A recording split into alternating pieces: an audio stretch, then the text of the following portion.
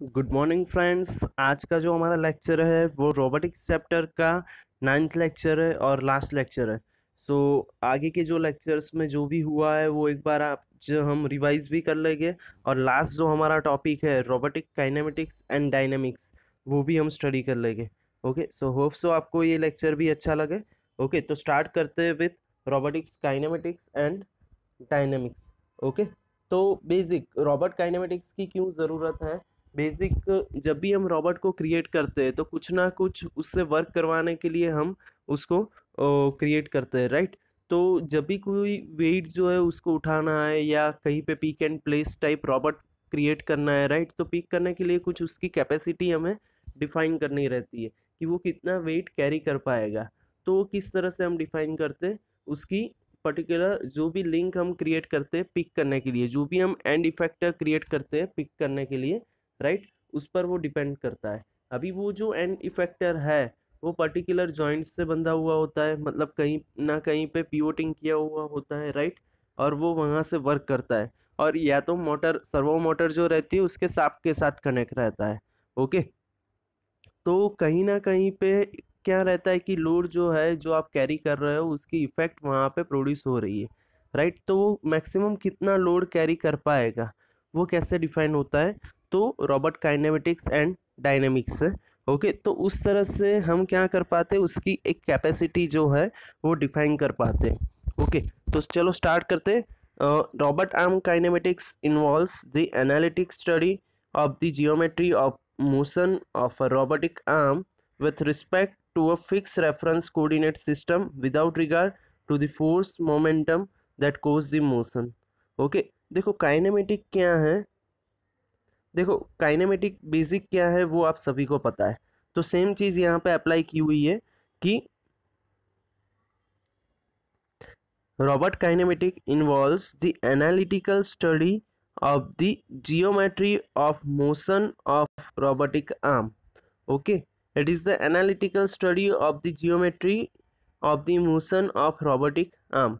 geometry motion जो है robotic arm की, ओके, जो कोई फिक्स रेफरेंस है उसके रिलेटेड उसको हम स्टडी करते हैं।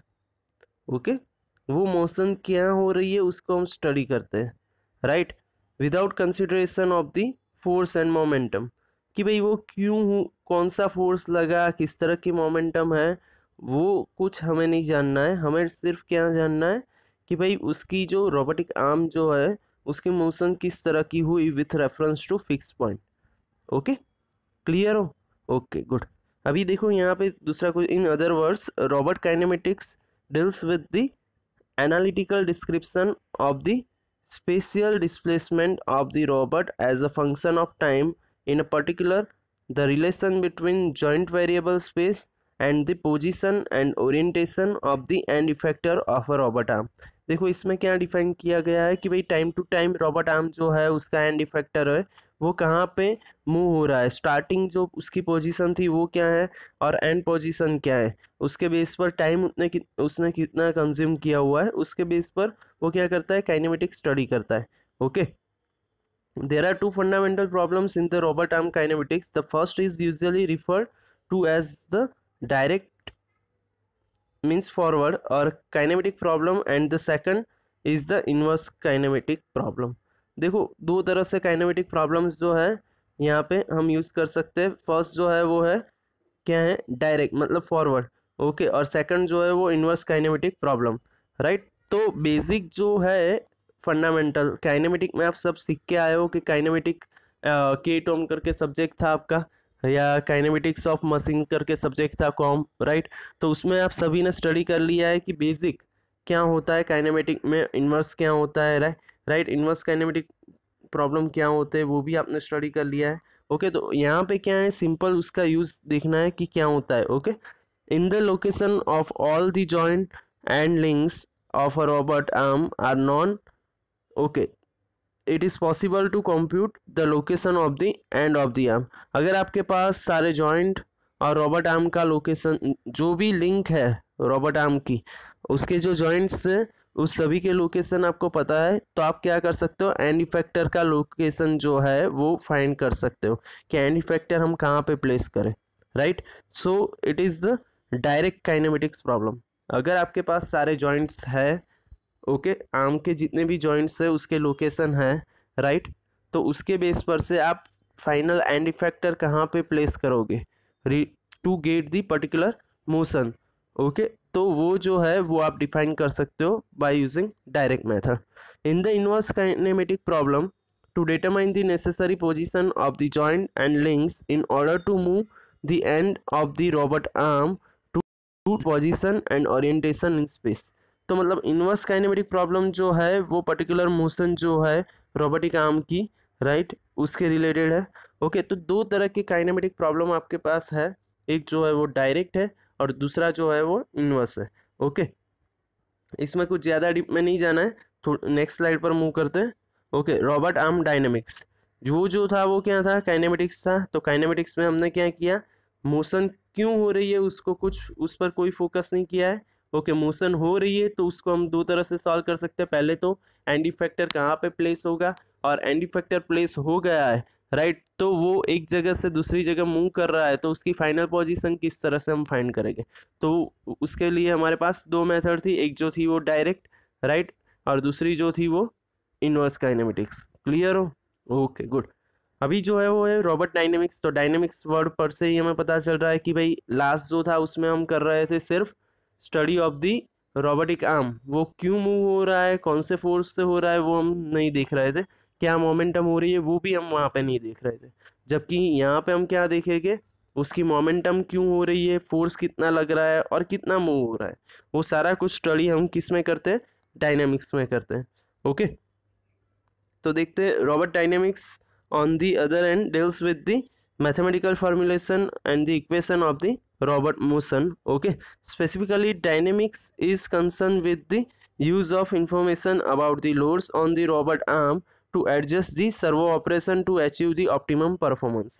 Okay, देखो यहाँ पे क्या है कि आपके पास कितना लोड है, उसके बेस पर से आप सर्वो मोटर जो है उसको सिलेक्ट करते हो, उसको कहाँ पे प्लेस करना है वो भी डिफाइन करते हो, और आपको एक बेस्ट वर्क मिले उसके लिए डायनेमिक्स जो है वो आपको पता होना चाहिए, राइट।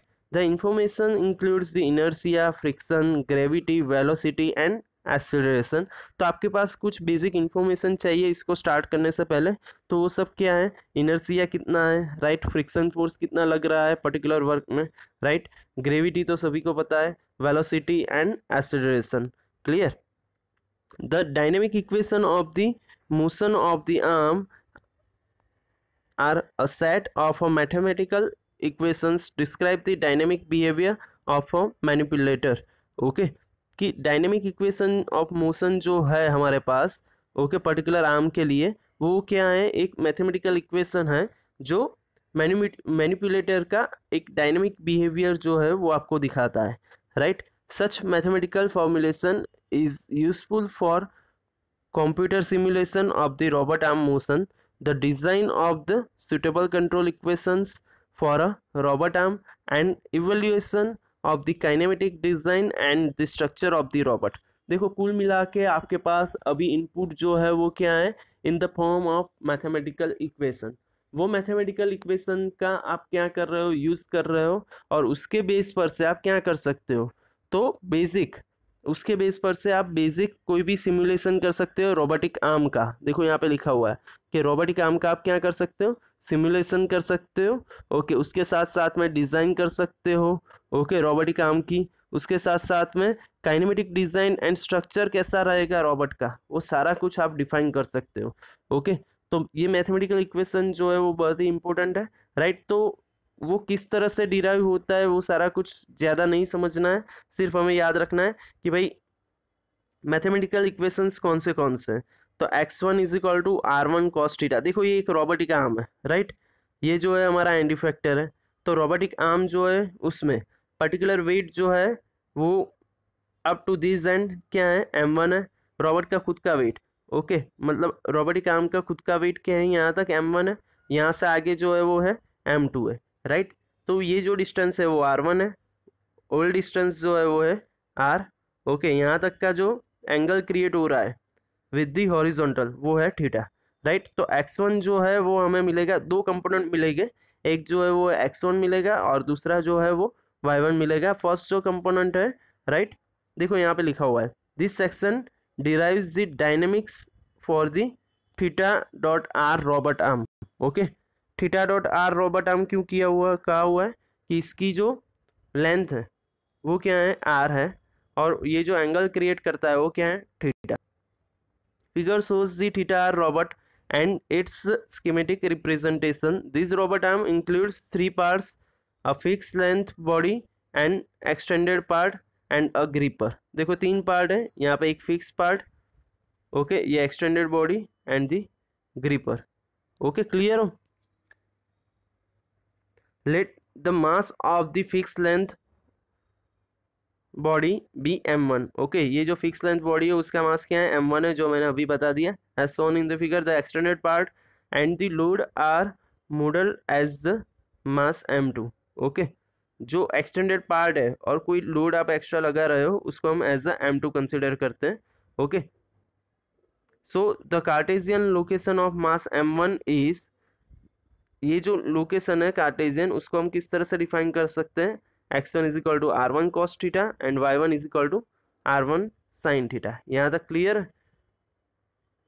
तो मतलब ये क्या दिखा रहा है कि आपको m1 कहाँ पे प्लेस, मतलब ये जो है उसकी लेंथ कितनी रखनी है, उसका कार्टेशियन कोऑर्डिनेट डिफाइन होता है इसके बेस पर से।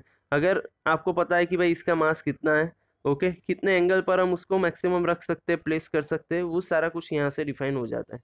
ओके, रोबोट आर्म डिजाइन, उसमें बेसिक रॉबर्ट आर्म डिजाइन जो है उसमें बेसिक देखो, रॉबर्ट आर्म डायनेमिक्स में ये जो है 1 2 3, राइट, ये बस स्पेसिफिक टर्म है। उसमें रॉबर्ट आर्म डिजाइन क्या है, तो द रॉबर्ट आर्म डिजाइनर में want to enter a geometry of a propose arm design along with estimate mass loads and so on and simulate the dynamic performance of the arm.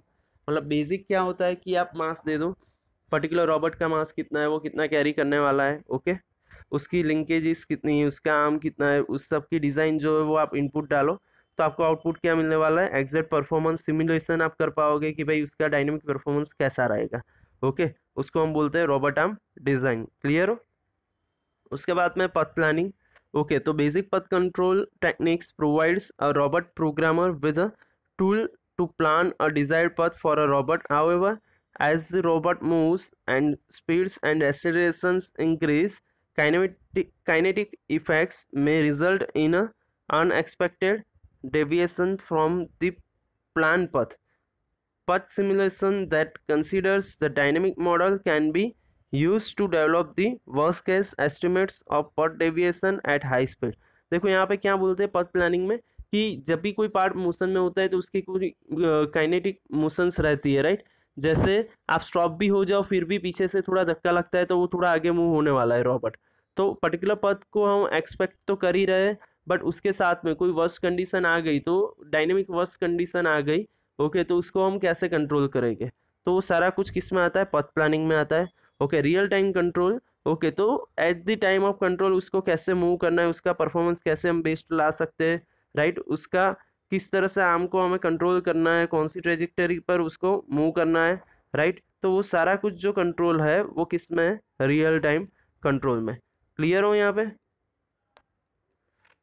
Okay, real time control में क्या है, it is known that no single choice of servo gains in a appropriate to provide the best performance of a robot with the dynamic model of arm. The knowledge of the kinematics and dynamics allow to control the arm actuator to accomplish a desired task following a desired path. Trajectory planning and the motion control are of considerable interest and importance as these issues involve that degree of automation and intelligence of the robot. Okay, देखो इसमें basic क्या होता है कि आप actuator को किस तरह से वर्क करवाओगे, रियल टाइम कंट्रोल मतलब at the time of working आप किस तरह से रोबोट को कंट्रोल कर रहे हो। ओके, तो उस वो किस पर डिपेंड है, आपके पास जो एक्चुएटर है, राइट, आपके पास जो एंड इफेक्टर है, ग्रिपर है, उस पर डिपेंड है, उसको आप कैसे कंट्रोल करोगे, right. Basic real time issues जो है वो कौन से आएंगे, अगर ऑटोमेटिक रोबोट है, तो वो किस तरह से उसका प्रोग्रामिंग होगा और वो किस तरह से कंट्रोल होगा रियल टाइम, वो सारा कुछ रियल टाइम कंट्रोल में आता है। तो रोबोट आर्म डायनेमिक्स में अगर कुछ पूछ लेते हैं तो आपको इतना ही डिफाइन करना है, ज़्यादा कुछ डिफाइन करना नहीं है। ओके रो फाइनल गुड। तो आज का टॉपिक एक बार रिवाइज कर लेते हैं, नहीं चलो पहले से आज पूरा रोबोटिक चैप्टर जो है उसको हम क्या करते हैं, रिवाइज कर लेते हैं एक बार। कहाँ से हमने स्टार्ट किया था। ओके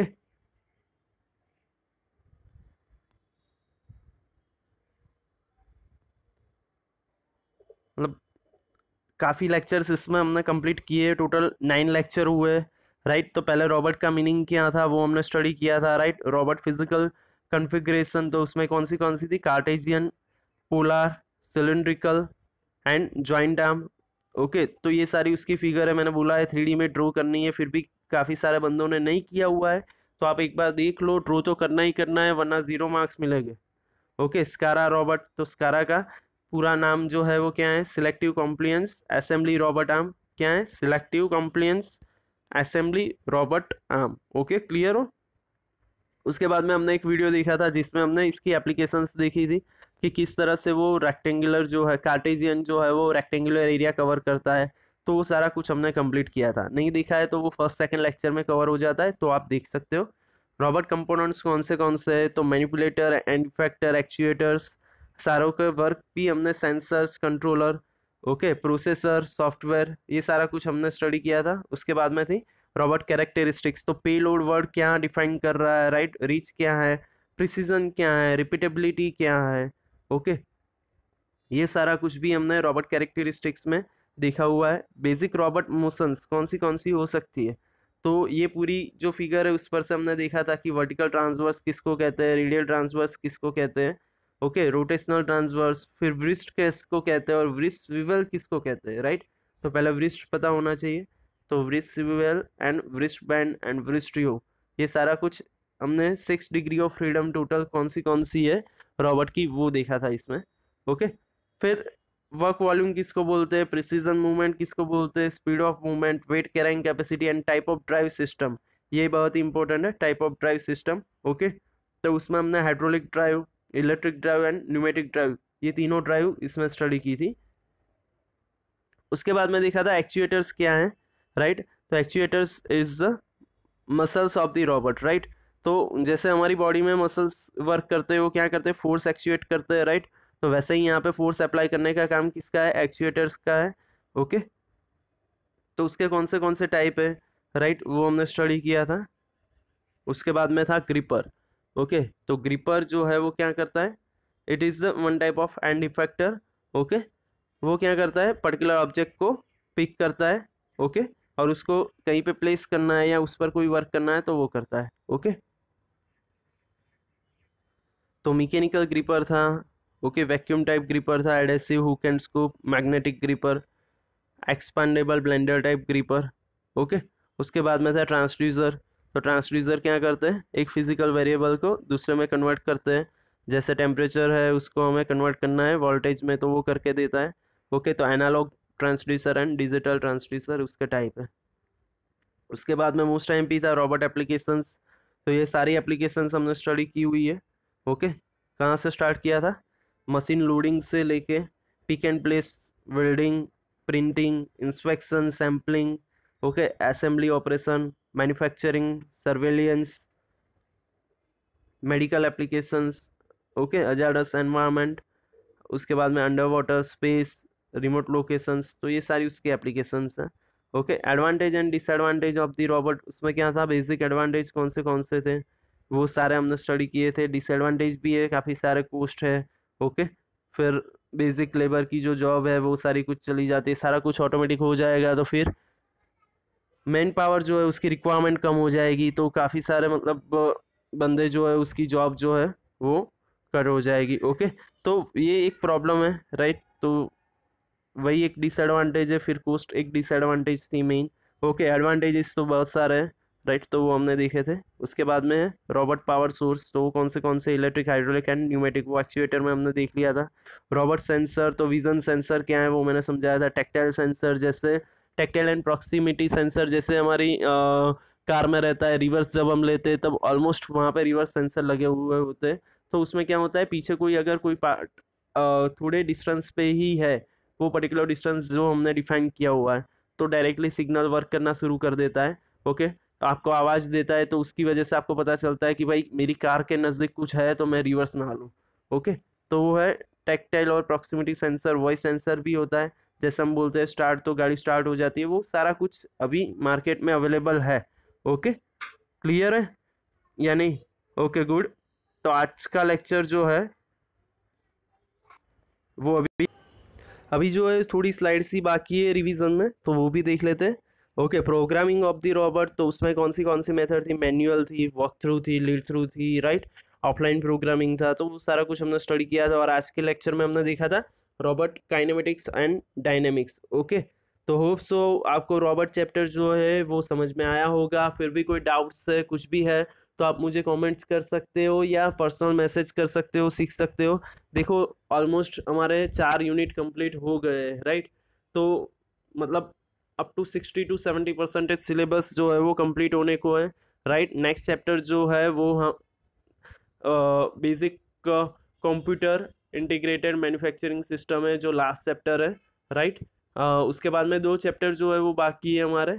एक जो है वो पीएलसी है और सेकंड एनसी-सीएनसी कंट्रोलिंग है, राइट। तो एनसी-सीएनसी कंट्रोलिंग जो है वो हम लास्ट में रखते हैं, और उसके पहले हम सारा कुछ देख लेंगे, computer integrated manufacturing, production planning. Okay, तो उसके बाद में पीएलसी देख लेंगे।